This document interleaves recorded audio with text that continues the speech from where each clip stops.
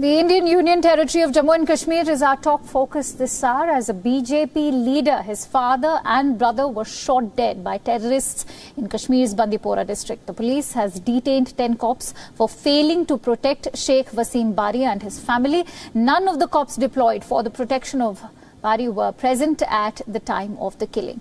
The shooting happened at the family's shop, which is near the Bandipora police station. A combined team of state police and army personnel have launched a manhunt to nab the terrorists. Meanwhile, several politicians took to Twitter to condole Bari's death.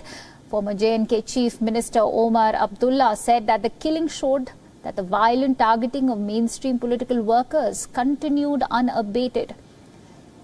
In the meanwhile, BJP President JP Nadda also said that the sacrifice of Bari and his family will not go in vain.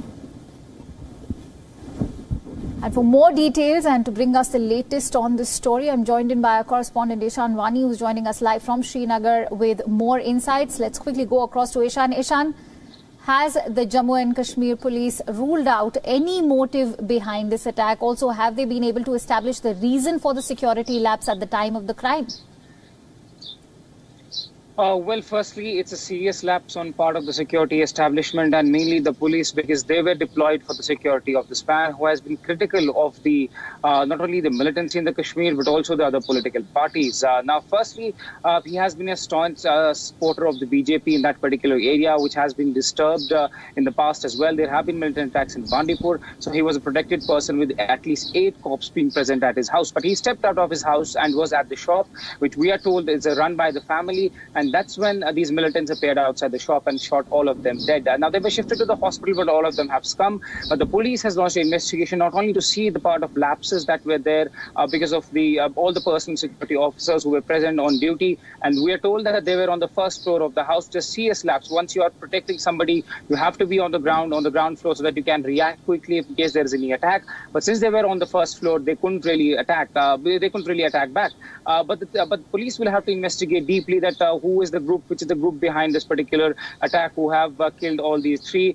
Now, his father, we are told, Ram Madhav has tweeted, his father was also associated with the BJP. He's a leader of the BJP, and that is why we are seeing that there is a condemnation not only from the BJP but also other mainstream political parties in the Kashmir Valley.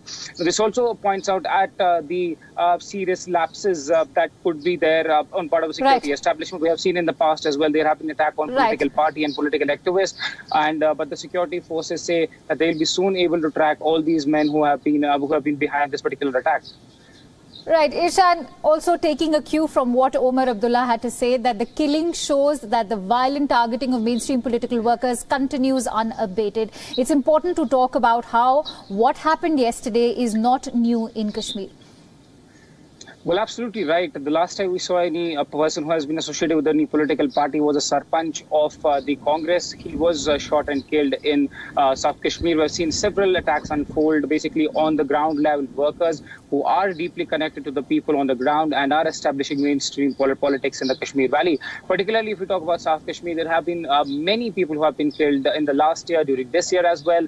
But the forces say they cannot provide protection to each one of them, because it's a huge set of people who are on the ground and are talking to people so that there could be a democratic process could happen. But at the same time, the militants are trying to, stop that particular democratic process, make their point, there, and try to, make some buzz in the news as well, that all is not well in Kashmir. But at the same time, security forces have said that they are not able to provide security to each one of them. There have been these killings happening in the past as well. But yesterday's killing, that since they were father, son, and his other person were also there, and they were shot inside a shop. That is something which is shocking for particularly the mainstream political parties who have been demanding some sort of security cover to their political party leaders. Several of them have lost the cover after the abrogation of Article 370, and that's when there was a heated argument and a political debate about why the security of some of these leaders have been taken back. But we have to wait and watch whether security will be provided back to some of these political leaders who have lost it in the past.